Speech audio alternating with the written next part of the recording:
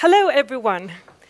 We are here today to talk to you about innovation and creativity, and in particular, the importance of children's creativity. 50 years ago, if a friend of yours would have said, "You know what, I have an idea," and then told you about a smartphone, you would probably give it a laugh. In these days, it was out of our imagination that what you can see in this picture could actually fit into your own pocket. Or, what you really see here is just a screen, because the actual computer takes up an entire room. And on top of this, we have the weather, we got games, newspapers. You see what I'm going for? So what qualifies us to dismiss the children's ideas, hopes and dreams regarding having their own jetpack or even a personal teleporter in the future as impossible or even improbable? If someone, on the other hand, would have said, "You know what? I believe in the future the trains will be a little bit faster and the cars will be a little bit more fuel efficient," I doubt the reaction would have been the same.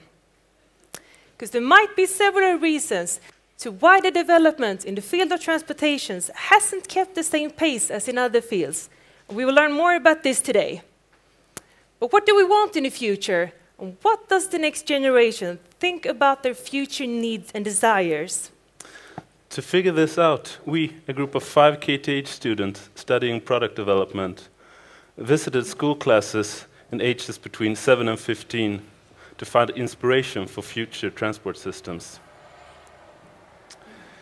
We wanted to investigate what the children find important in their travels today, what they think they will find important in the future, and most of all, how do they want to travel in the future? Unfortunately, it's never as easy as just to ask them what they think, and our methods had differed as much as the results. To get the youngest ones, the 7-year-olds, to think about transportations, we set them down in groups of 4 to 5 students and asked them to draw their school together in the middle of a paper, sized huge. Piece of cake. Further on, when we asked them to draw their houses at the outskirts of the paper and then draw their route to school, this apparently equals problem.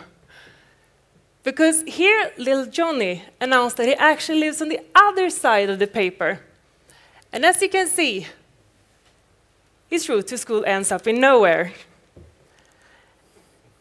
And little Matilda announced that her house didn't even fit into the small space that was given. So we had to add an extra paper. It's pretty hard to disrupt the view of what the children already knows to be true. For example, in this case, the very exact geographical locations of their own homes. Later on, when we started talking about the future, the world lay at their feet and everything was impossible. We started to talking about what they would like to become. Oh, an astronaut, because, you know, space is cool, or a veterinarian, because puppies are so cute. And the same answers applies when we started to talking about how they would like to travel in the future.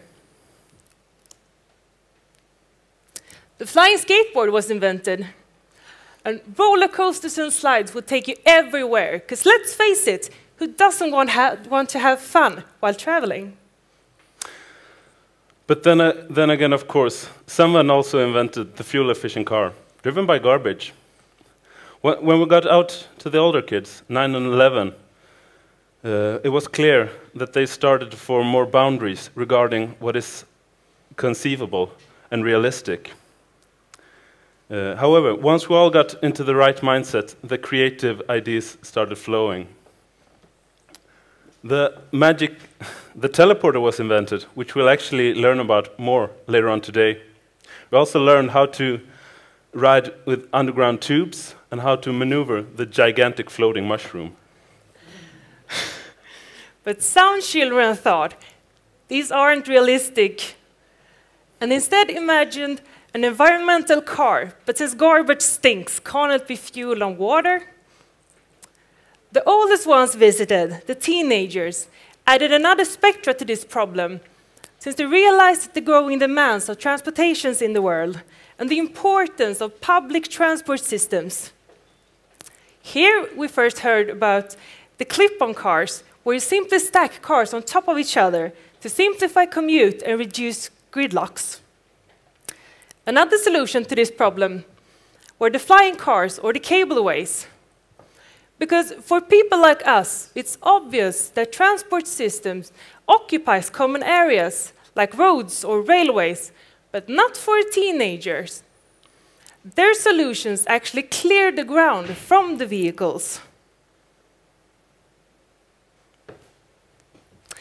And sorry, we don't have any pictures regarding this, since it's not cool to draw as a teenager. No matter how hard we try to get the children to think outside the box, someone, of course, reinvented the super-duper fuel-efficient car, this time driven by water. It seems deeply rooted amongst most children that if you want to go somewhere, you have to use a car, a bus, or perhaps a train. Another thing we noticed was the older the students got, the more ideas we received regarding public personal flying advices. Flying has been a dream for mankind for a long time, for as long as religion. Take Icarus, for example, and considering the jetpack at the '84 Olympics, why can't we buy our own set of wings? Another thing, it seemed the older we get, the more aspects we have to take into consideration, our ability to be creative decreases. Take us, for example. We're studying at one of the most creative programs at our school, at one of the universities regarded best in the countries. At one of our courses, we were asked to form groups and come up with innovative solutions for given problems. 7 groups were formed and asked to generate 3 ideas regarding how to increase the working ergonomics for ambulating veterinarians. This would have given us an amount of totally 21 unique solutions. You know how many we got? 5.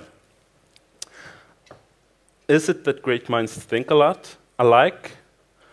Or have all these years in school simply ruined our imagination?